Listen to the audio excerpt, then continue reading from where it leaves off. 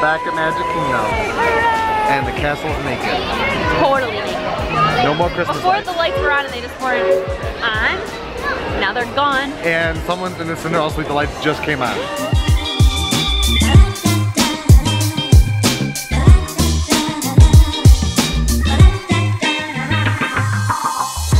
Okay. We're gonna go to the carousel because it's been a while and it's a short wait. But we're gonna try to get Cinderella's horse. We'll show you which one it is because we didn't get it last time.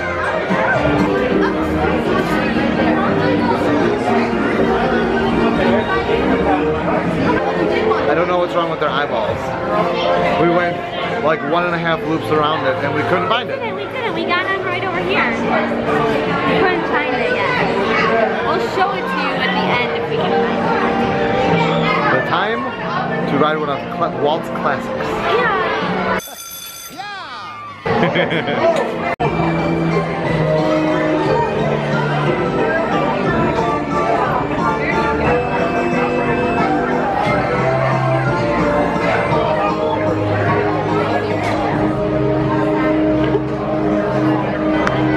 Okay, we couldn't find it. We know, ooh, they're like playing with the lights.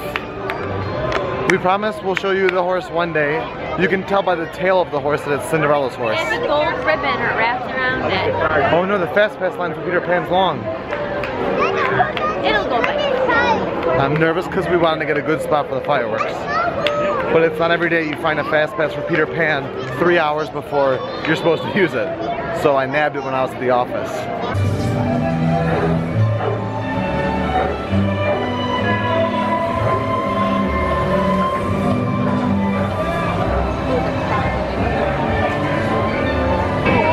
Totally back in Disney World. We're got an awesome spot for the fireworks. We got fast passes for this weekend. We got plans in different parks this weekend. It feels so good. Birthday surprise. Celebration. I'm thinking maybe tomorrow evening. Maybe not tomorrow. Saturday. I think it's Friday already, but tomorrow's Friday. We both have another day of work.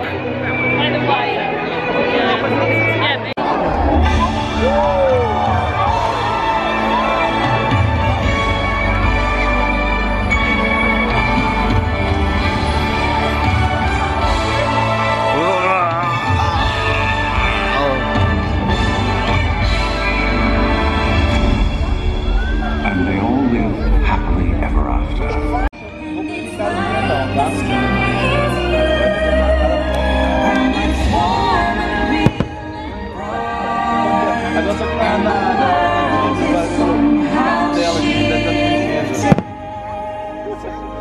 Where the crowds will cheer when they see my face, and the voice keeps saying, "This is what I'm meant to be."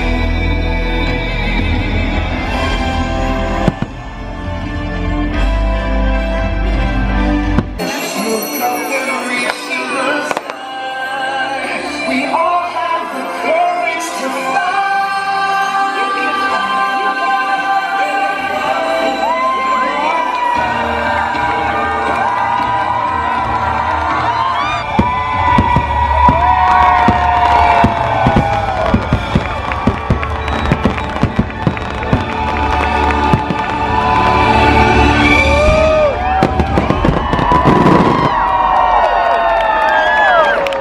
Soaking up the last bit of Magic Kingdom night in Art of Disney and letting the crowds go out, and I have to show you this Jim Shore. Is it Jim Shore? Oh, it's not Jim Shore, but it is like Couture de Force figurine. It's like the coolest Jack Skellington figurine I've ever seen. And Sally. Sally's pretty good, but look at this Jack. That sniffs me, but it's not as cool as This Jack. Ooh, just a couple 80 bucks. Pirates of the Caribbean. You could, like, look at this artwork. This dude just taking a nap.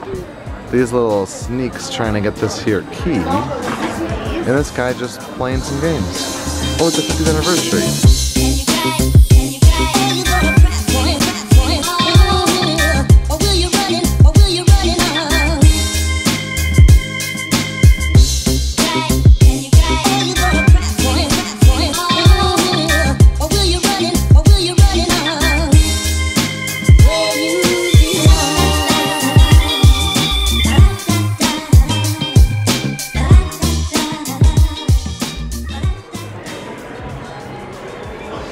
Look at these little chairs at the Polynesian. They're for little ones to rest. All the resorts have like miniature chairs in this style. And they're always the cutest. Yeah.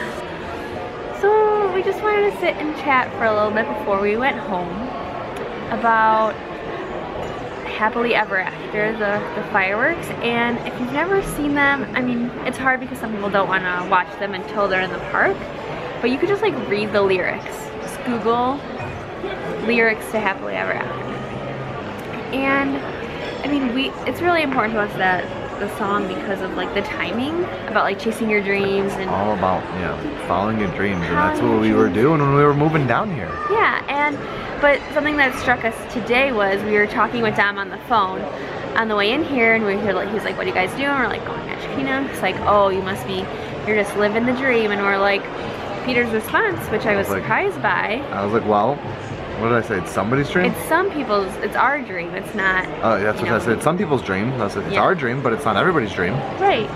And we just thought that, like, after watching the fireworks, how much that show can resonate with anybody who's following their dreams, and that you're in control of your own decisions to do whatever you want to do. Like, you could watch Happily Ever After, go home from your Disney World vacation, and build motorcycles. Yeah, and like you get the same emotion from... Or start a restaurant. Or start a restaurant, exactly. And I don't know, I just think that that's something that we really took just from Or start a YouTube. Yeah, is that just do what you want to do, and you can make it happen and be your happiest you without being too cheesy. Oh, we're good at being cheesy. Alright. It is Thursday, February 1st. You have not seen me in this kind of attire in 8 days, and that's 8 days too many. The last time I ran was 8 days ago on Wednesday. But that's okay. I needed breaks. I was doing super solid. But I have not run a single mile this week, and I was doing good with how like my weekly mileage was doing. But no better time to get back in the groove than right now. Look at this wild hair. Okay, it is, I'm gonna tell you, because we don't always tell you how late it is, but it is 1:35 in the morning. But I went on a good run. My knee kind of hurts. Don't know, I'll just keep an eye on that, but I ran 5 miles. First run in 8 days, so I feel good. And I came back and I had to edit the podcast for Park Hopper Podcast from last week that Dom and I recorded, but we had technical difficulties being in Chicago and not having the same software, and then there was like, we edited it, and then there was a computer crash, and sometimes you just need your... I don't know what Sarah just said, she was half asleep. So it went up late, so I was like, I adamant, like today when I got up, like I got stuff done at work. What else did we do that I was really proud of? Like, we went back to Magic Kingdom, got stuff done at work. Well, we ordered our groceries, we're picking them up tomorrow from Walmart, but we do the online order, so we just have to go pick it up. Went on a run finally, and edited the podcast, so I was like, this morning I was like, if I can get those things done, I will feel super good and productive.